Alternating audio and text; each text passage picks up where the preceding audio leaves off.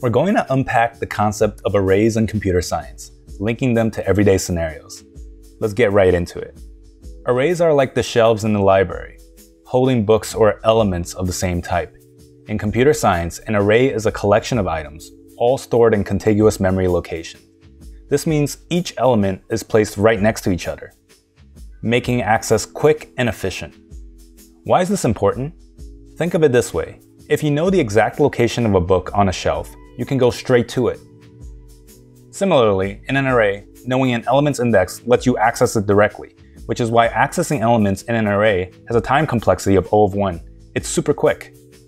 Arrays are incredibly useful in situations where you have a fixed number of elements that you need to store and access quickly. They're perfect for scenarios where the size of your data set is known and doesn't change, like storing the days of the week or the months in the year.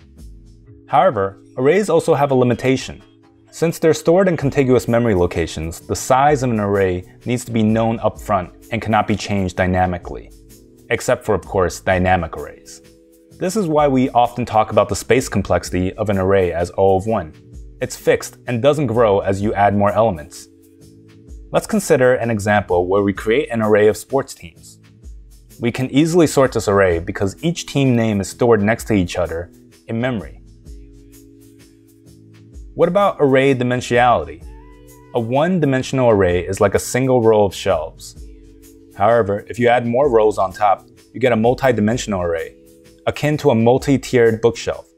For example, a chessboard can be represented as a two-dimensional array. In programming, here's how a two-dimensional array might look. Now let's talk about types in an array. In static languages, all elements in an array must be of the same type. But in dynamic languages like JavaScript, you can mix types. Arrays shine in situations where you need to store and quickly access elements of a similar type. They're ideal for managing data that doesn't need frequent resizing or restructuring. When declaring an array in a language like C or C++, you need to set its size at the outset. This is crucial because allocating more space than needed wastes memory, and too little can lead to crashes. To wrap up, arrays are a fundamental tool in programming, much like how we naturally categorize things in our daily lives.